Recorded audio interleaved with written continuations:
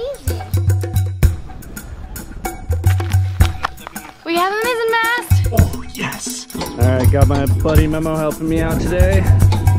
Giving the cabin top a quick cleanup, then get all the seams caulked. You're coming too. From Washington State to now sunny California. We've been at it for 5 years. It began with selling our previous boat and taking that money to buy tools and build a shed. We assembled keel pieces, poured the ballast, and raised all 16 frames in the first 6 months. There's a boat in there. Now, half a decade later, and at a slower but steady pace, we're in the water.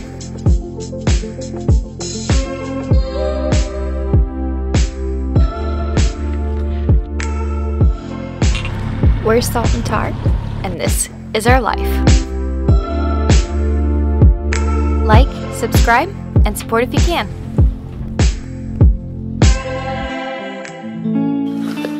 West of the sunset stands my house. There and east of the dawn, north to the Arctic runs my yard, south to the pole my lawn. 7 seas to sail my ships, to the ends of the earth beyond. Drifter's gold is mine to spend, for I am a vagabond. And so it begins. I dreamt of sailing away to the horizon, to explore what's beyond that thin line where sky meets sea. In fact, it's been a dream my whole life, though as a child I didn't know it was tangible. This idea was born from stories and dreams of pirates, treasure, distant exotic lands, tall ships, and adventure on the high seas. No longer would I be satisfied with a plastic, soulless vessel. My heart screamed at me. And so, bowsprits and belaying pins, wood hulls and bronze ports, wooden spars and 3-strand rigging, dead eyes and peril beads, clipper bows and swooping shears, all became necessary for my perfect little ship. This is where the story runs out. The journal came to me years ago, found on board, someone knew it was special, and took it for safekeeping. Not a happily ever after, but maybe we can add to these pages. The boat is gone, but her spars live on.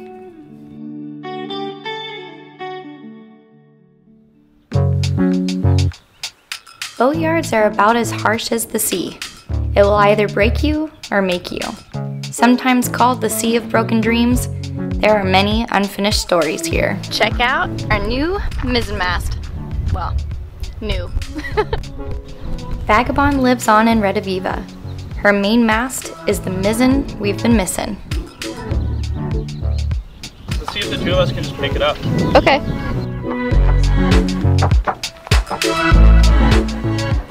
Oh, easy. So light, right? So easy. You want to put your side up and then you can hop over? Yeah.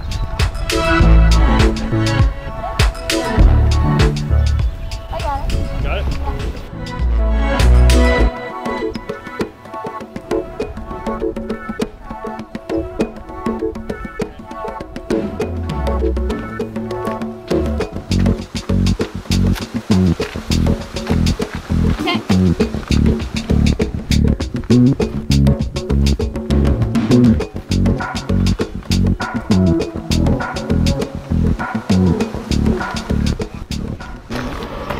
Cut it like right here. Okay. So yeah, we can easily transport that on the truck. So where it's like a little bit tweaked and it's got a little bit of rot is right where you can cut it? Yeah, it's really like a solid foot above where I can cut it. Awesome. Because we only need 25 feet 5 inches. Oh, I thought we needed 30. That was just my excessiveness. Oh, okay.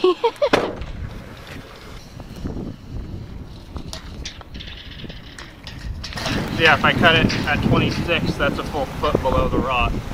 Awesome. Just to make sure there's no other big rot spots, because mainly I just want to look at the base. That's where I haven't really been able to see that well. Yeah, because it was under that bush. Yeah. That looks fine.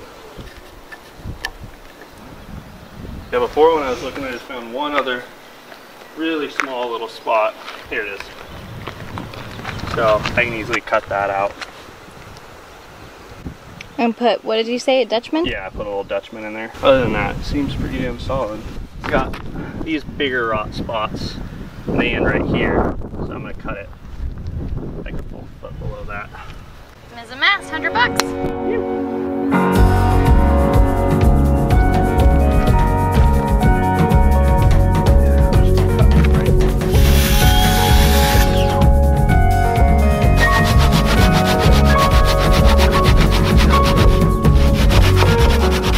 You can go lift the end up. I put a little thing under it, but I think it fell off. Okay. Oh. Too much? Yeah.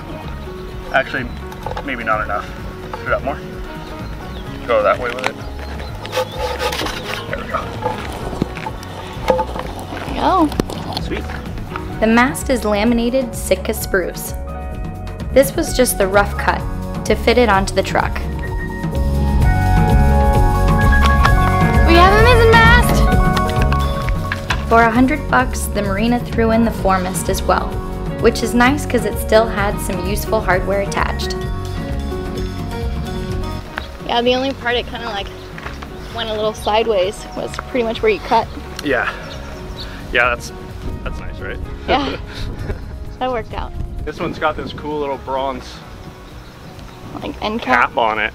We can take the hardware off the second spar and cut off the wonky bit and hope to get our main boom out of it. Because our main boom is what, 14? 14. Yeah, actually probably like, I don't know, maybe 15 or 16 feet. It's just coming on now. We can make it. It's cruising super smooth here. We must be going with the wind. Yeah. When we're back there, I can really feel it up there. We're taking the spars to the lumber yard. Thanks, Mom and Dad, where we can clean them up. I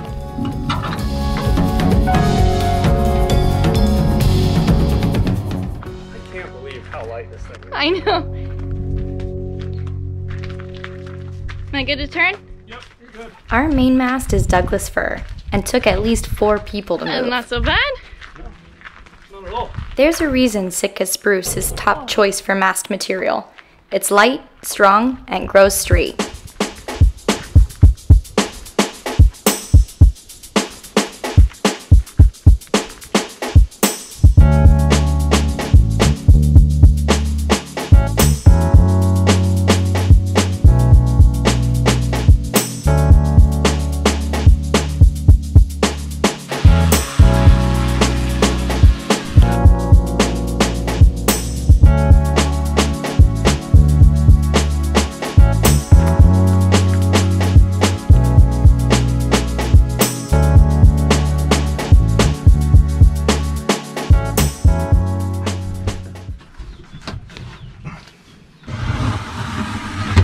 So hopefully the rest of this really nice old Douglas fir beam that we have will work for our mizzen step.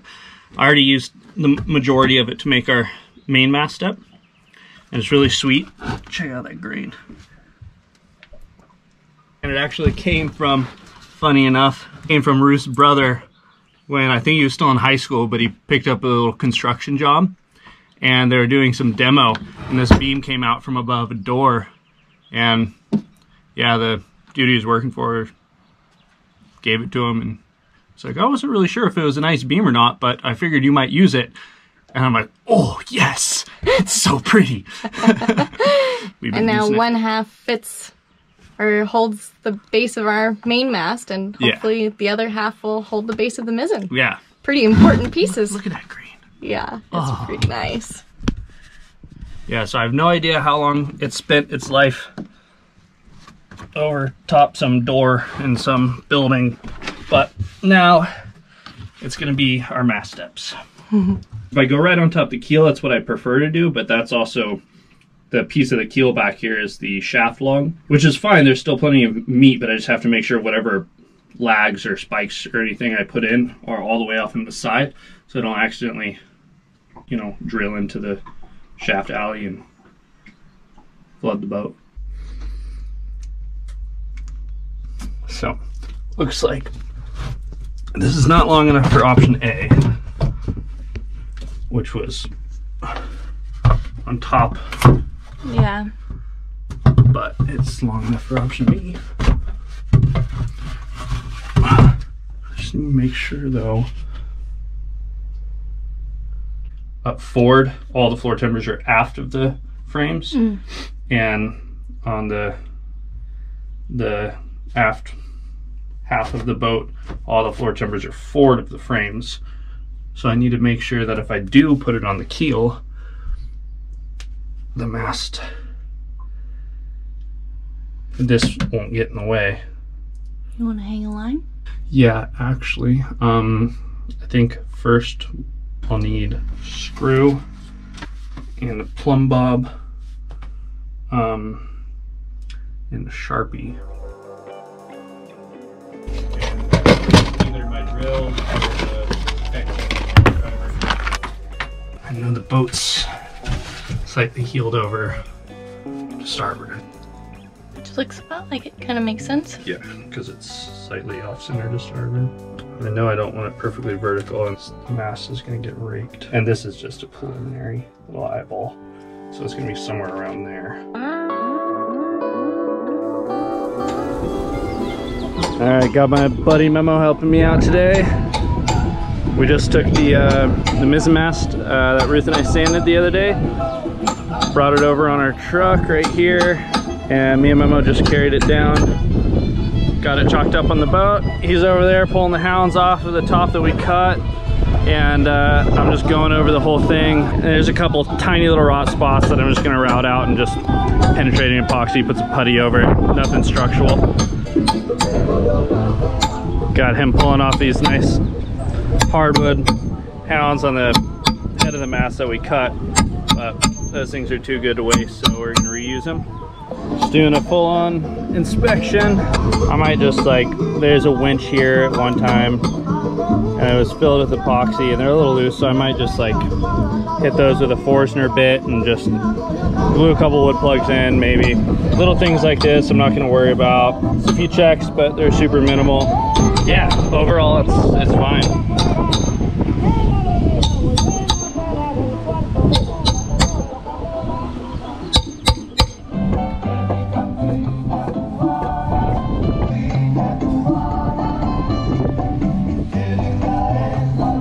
So the only part there was any, funk in this mast is it obviously used to have a track going up on this side. So there's just, nothing really bad. A few little putty spots. There are a few little cracks that I just kind of chipped out. No rot or anything, but it was just really loose. So I just chipped them out.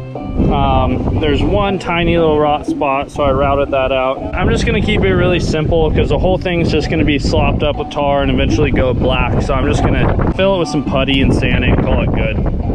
Just slapped a little putty on these areas that I dug out and hit with penetrating epoxy, and then most of this will all sand out. There'll just be some little green spots on it, which isn't a big deal, but I might just hit them with a little black paint.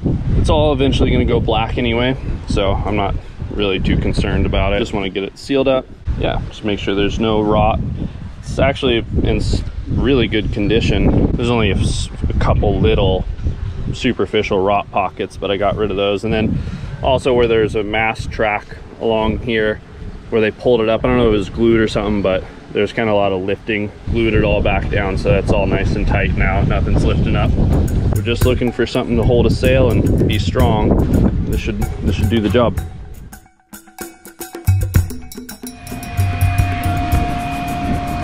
Giving the cabin top a quick cleanup, maybe with some acetone, and then get everything taped up, and then get all the seams caulked. Oddly satisfying. While Memo was still around, we thought it was the perfect day to tape and seal the cabin top planking. Oh, nice! You're gonna have to wear it just for the joy. Successful sunglasses diving mission. You're the man.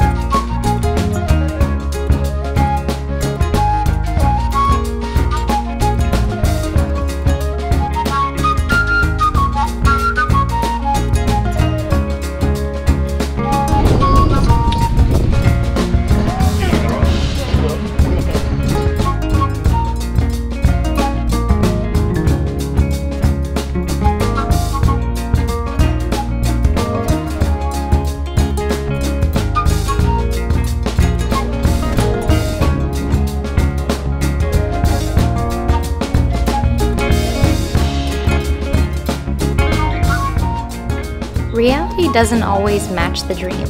So hug a sailor, share a meal, and cheers to the sea miles to come. Thanks for watching, everybody, and we'll see you next week.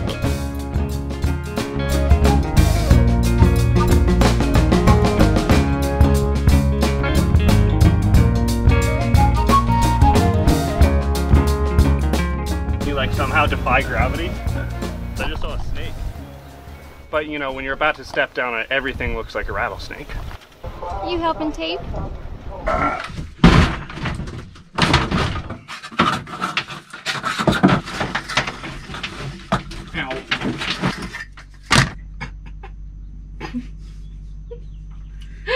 That was an impressive struggle. Story of my life.